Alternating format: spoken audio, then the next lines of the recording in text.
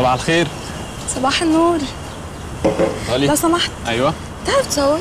اكيد بعرف اصور، شغال في استوديو مصر يعني. طب ينفع تصورني فيديو وانا بتمشى هنا في الاستوديو علشان انزله على الستوري؟ طبعا ينفع. ميرسي. تعالي مشي بقى هنا يلا. لا بصي انت مش باينه، تعالي يمين شويه. لا مش باينه خالص، انت مظلمه جدا في الشاشه، مش عارف ليه. ليه في ايه؟ مش عارف. طب استني يا مي. في يا عمر؟ تعالي النبي صوريها عشان انا مش عارف اصورها.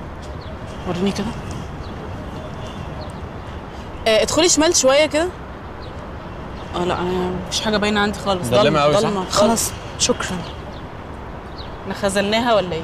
ايه ده؟ بتعمل ازاي الموضوع ده؟ مش عارفه. احنا عايزين حد فاهم. طب انت تعرف حد فاهم؟ بقول لك ايه؟ استاذ عبد الرؤوف هنا، ما تيجي نروح له يعلمنا الموضوع ده بيتعمل ازاي؟ موجود هنا؟ ايوه. طب يلا بينا. تعالي كده.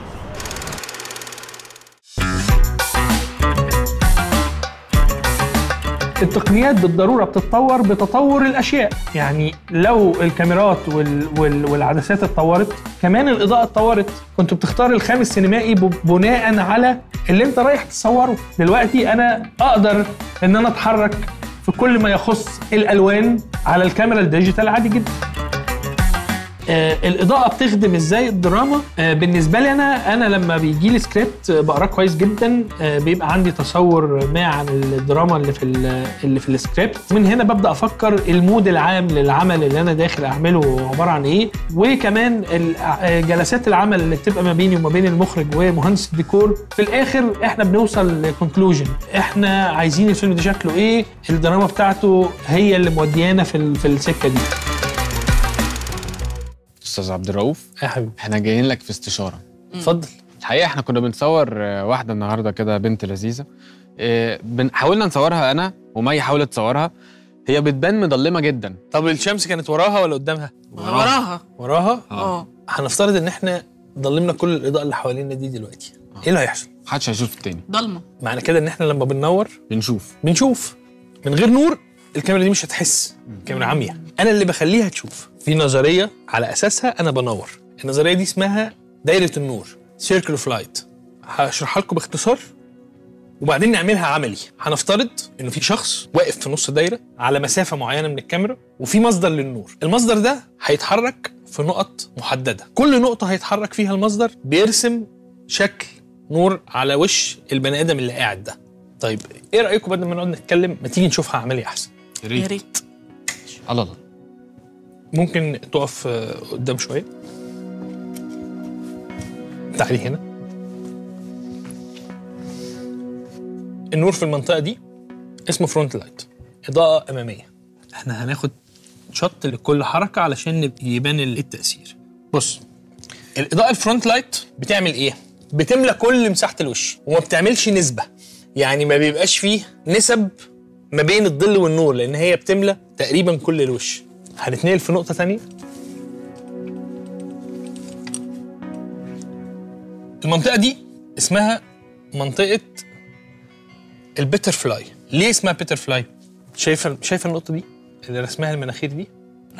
الاضاءه عامله ظل على وشك كانها جناح فراشه. لو اتحركنا هنا اكتر، اللي هي واخدين بالكم احنا رايحين في سيركل اهو. احنا بنسمي المنطقه دي في دايره النور بمنطقه التراينجل، لانها بترسم مثلث في المنطقه دي من النور. وانت بتنوري لو عايزه تعملي تراينجل هتبقى على مسافه تقريبا مسافه اللمبه بالنسبه للكاميرا بالنسبه للشخص، تقريبا هي المسافه دي. هو المسمى بيجي من الافكت على وشك مش من مكان بالظبط. هنروح في المنطقه دي دلوقتي بقى، هي على نفس الخط معايا الاضاءه صح؟ بالظبط.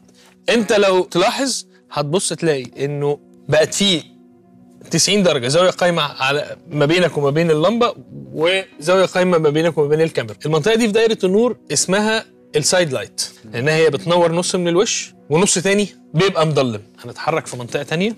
لو رحنا هنا فالمنطقه اللي فيها اللمبه دلوقتي اسمها منطقه باك سايد لايت. هي بتتحكم في المنطقه دي، هي بترسم المنطقه دي.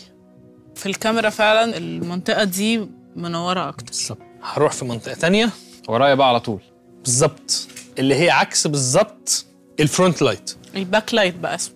احنا هنا بقينا ايه؟ على نفس الخط. المنطقه دي في دايره النور اسمها الباك لايت.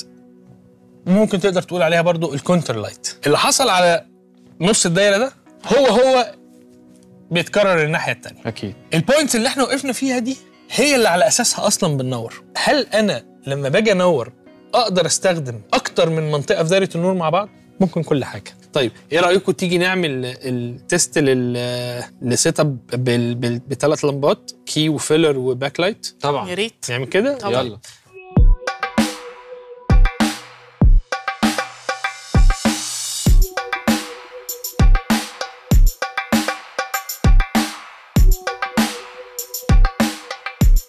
يبقى انا حطيت دلوقتي 3 لمبات في اماكن مختلفه، سايد، فرونت، باك سايد. هنخفف النور. في مكانه. ماشي. بص، روح نور اللمبه السايد. ايوه، ده سايد لايت. خد بالك بقى لما الفيلر هيدخل هيعمل ايه. خد بالك النسبه. ايوه. احنا نقدر نتحكم بقى في ده زي ما انت شايف كده. هقلل الفيلر. والله. بص، زود الفيلر لغايه لما يبقى بص قد الكي. بص خد بالك. ايوه كده. في هنا بتحكم في النسبه. طيب نقللها شويه عشان بس نفرق الكي عن الفيلر. خد بالك هي وراها بلاك وشعرها بلاك، فمش باين قوي. فمش باين قوي يعني. هي والخلفيه تقريبا بقوا شعرها والخلفيه بقى تقريبا شبه بعض. ايوه. طب يلا ننور الباك لايت ونشوف هيعمل ايه.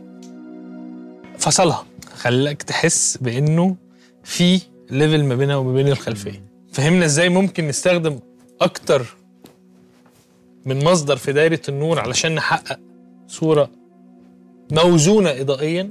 فهمنا جدا. فيها توازن. تمام.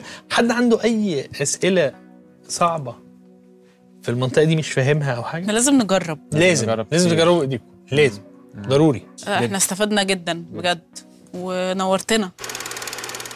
خليكم فاكرين ان في مصدرين اساسيين للاضاءه، مصدر طبيعي زي الشمس ومصدر صناعي زي لمبات الاضاءه. مصدر الاضاءه ممكن يكون من خارج الكادر او من داخل الكادر زي الشمعه او الاباجور. اهم حاجه واحنا بننور اي مشهد نكون متحكمين في نسبه النور للظل، وده اللي بيحدده احنا عايزين نبين ايه من المشهد. ممكن تختاروا نقطه او اكتر في دايره النور لاضاءه اللقطه. ما تنسوش تعملوا سبسكرايب ولايك وشير للحلقه. وهتلاقوا تدريب حلقه النهارده في لينك هيظهر لكم على الشاشه دلوقتي. نشوفكم الحلقه الجايه. مين طفى النور؟ انا خايفه.